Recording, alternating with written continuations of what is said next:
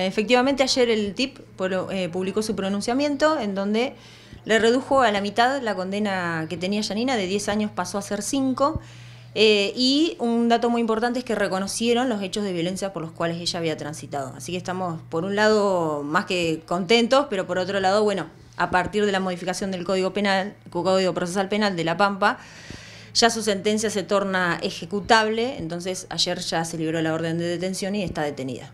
Bien. Esto del reconocimiento de estas vivencias de violencia de género es algo que ustedes manifestaron constantemente durante lo que fue el proceso de juicio. ¿Qué significa? O sea, si bien es importante el reconocimiento, ¿qué significado tiene? ¿Y esto tuvo que ver con la reducción de la condena? Exactamente, nosotros en juicio dejamos expuesto un montón de irregularidades, por eso corresponde la absolución de Yanina y vamos a seguir peleando. Pero en primera instancia el tribunal de juicio no tuvo por acreditada la violencia porque manifestaban que Páez no sabía que estaba siendo grabado, entonces tiraron por tierra esa teoría.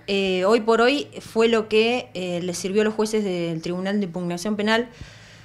Digamos, estoy disconforme con el fallo en un punto, que ellos siguen reconociendo la autoría de Yanina cuando en realidad quedó probado que no fue, y utilizaron el contexto de violencia para aminorar el tema de la condena. ¿Ella en este momento ya está detenida?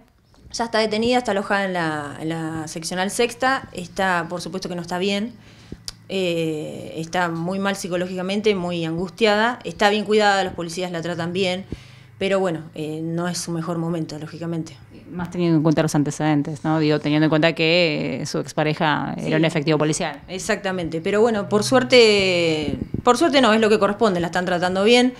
Y bueno, nosotros vamos a seguir, ahora nos corresponde ir a casación, que lo resuelve el Superior Tribunal de Justicia, y de manera subsidiaria voy a estar tramitando la domiciliaria porque su hijo menor está sin ningún tipo de amparo. Por ahora está con su abuela, pero es una persona que no puede hacerse cargo de la criatura. En el caso de Albornoz era, ¿no? El apellido, sí. ¿Tiene algún tipo de restricción de acercamiento con el nene? ¿Cómo es esa situación? Contame. Sí, él en fuero de familia sigue teniendo cortado el vínculo con su hijo. Incluso ha tratado de recuperarlo, pero el juez le ha impuesto que hasta que el nene no quiera verlo, esto se va a seguir manteniendo. Y el nene, con el transcurso del tiempo y de la terapia que está haciendo, ha empezado a poner en palabras lo que antes ponía en juegos o en dibujos, en palabras lo que él ha vivido con el padre.